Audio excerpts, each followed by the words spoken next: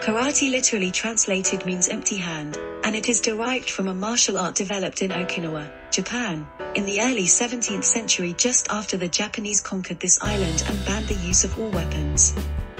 In national and international competitions, kata performance judgment is essentially based on assessing the following: technique, rhythm, power, expressiveness of movement and kind. Athletes have to perform several high-intensity actions during the match. Top-level athletes have high fitness levels and, according to a study, karate fighting is considered a high-intensity event. Anthropometric characteristics. Body composition. In the table, the percentage of body fat of top-level karatekas of different nationalities is presented. Karatekas' weight categories range from less than 60 kilograms to greater than 84 kilograms for male and from less than 50 kilograms to greater than 68 kilograms for female athletes. It is desirable that athletes have a small percentage of body fat. Somatotype. The table summarizes studies dealing with the somatotype of practitioners. In general, top-level male athletes have high rates of mesomorphic ectomorphic characteristics and less endomorphic characteristics. Bone mineral density. A study revealed that practitioners had a higher bone mineral density than age-matched untrained individuals. More recently, another study revealed significant differences in bone mineral density assessed by a quantitative ultrasound method that compared athletes with control subjects. These authors suggested that it is a sport with a positive influence on skeletal status, with the most significant benefits occurring in adults. Physiological profile.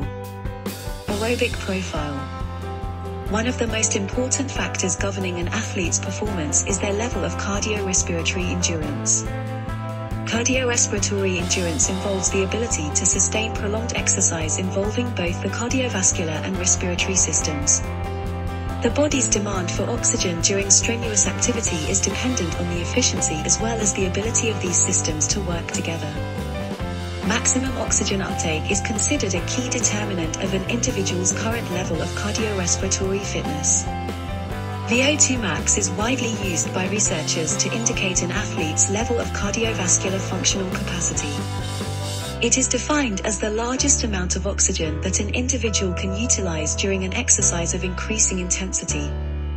It has been reported that the VO2 max of national and international male practitioners ranges, and for females. The disparities in findings may reflect differences in the mode of exercise testing. Anaerobic profile. A formal karate competition should consist of 3 minutes of fighting for male senior athletes or 2 minutes for each female senior, female or male junior and female or male cadet divisions. The duration of the longest series of offensive and or defensive combination techniques during a 3-minute bout of sparring was 18 seconds, with the mean total accumulated time of performing the offensive and defensive techniques during the 3 minutes of sparring lasting approximately 19 seconds. Thus, karateka's decisive actions depend mainly on anaerobic energy pathways. There is no specific test protocol for assessing the anaerobic fitness level. The Wingate Anaerobic Power Test is a widely used and accepted protocol for assessing anaerobic power characteristics. The 30-second cycle ergometer protocol requires a maximal effort by the subject against a resistance based on body mass. The results of this test provide data including peak, mean power output and percentage of fatigue over the 30-second period. The Wingate anaerobic test has been used by one study to assess the anaerobic profile of athletes. Physical profile. Muscle power. Reaching the highest performance level in karate is possible by applying high kinetic energy to one body segment over a short amount of time. Thus, muscle explosive power plays a major role in achieving top karate performances. Greater muscular power, specifically in terms of vertical jump performance, has been reported in a study when compared with their national level counterparts. Maximal dynamic strength. The most traditional way to assess dynamic strength is to determine how much an individual can lift for one repetition maximum. In consideration of dynamic strength, limited research has been reported for karate practitioners, Table 6.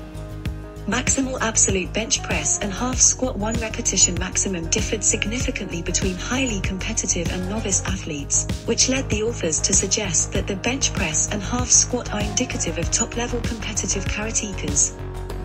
However, a further study comparing winning and losing karatekas revealed similar 1 repetition maximum performance for bench press and squat exercises.